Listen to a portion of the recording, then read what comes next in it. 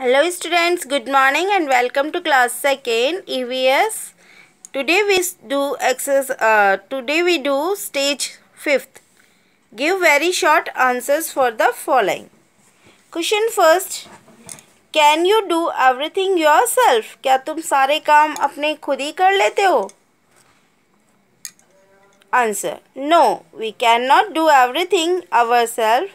We need help of others. नहीं, हम हमारे सारे काम खुद नहीं कर पाते हैं, हमें कुछ लोगों की हेल्प चाहिए.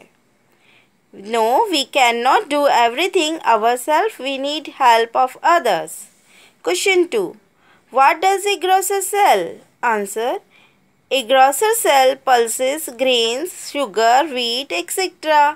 ग्रोसर क्या सामान बेचता है? एक ग्रोसर यानी कि परचूनी वाला. ग्रोसर मीन्स होता है परचूनी वाला.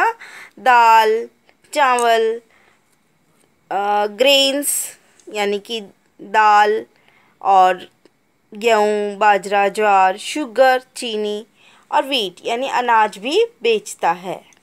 ए grocer cell pulses, grain, sugar, wheat etcetera. Question 3. Who makes furniture for your home? आपके घर के लिए फर्नीचर कौन बनाता है? Answer. A carpenter makes furniture for our home. हमारे होम के लिए carpenter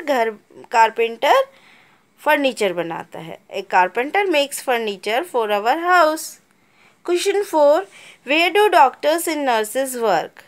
how do they help us? Doctor और नर्स कहाँ काम करते हैं और वो हमारी हेल्प कैसे करते हैं?